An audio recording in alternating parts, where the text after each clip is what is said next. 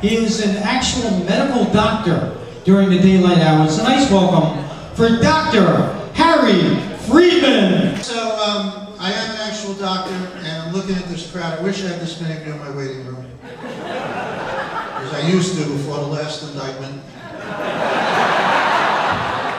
If you guys remember, about 10 years ago, there was a doctor who carved his initials in a woman's abdomen. Ever since that happened, I'm doing comedy on a full-time basis.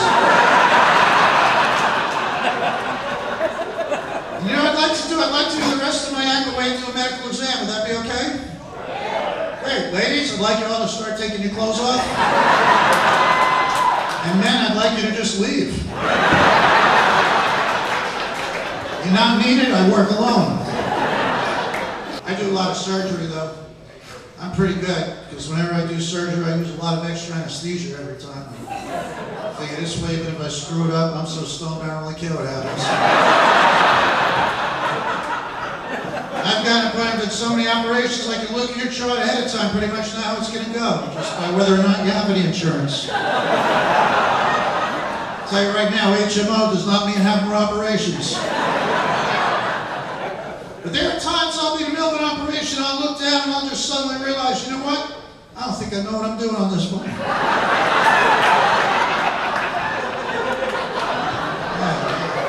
I like to call that exploratory surgery. Other times I'm trying to make an incision, I'll be shaking, you know, because Parkinson's has that effect. I'll end up making a giant X. As soon as I make the first X, I gotta play the whole game of tic-tac-toe. So what I do is I listen to music to relax whenever I do surgery. I typically start off with Que Sera, Sera. Depending on what happens, I end up with He's a Magic Man or Stairway to Heaven.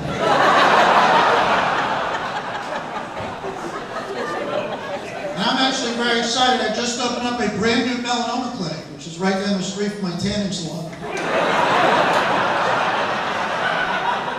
There are legal rules to protect you from bad doctors. We can't operate on relatives, and that's very smart, because otherwise, my mother-in-law had been dead about 14 years ago. I see somebody who looks like her, I'll cut her up.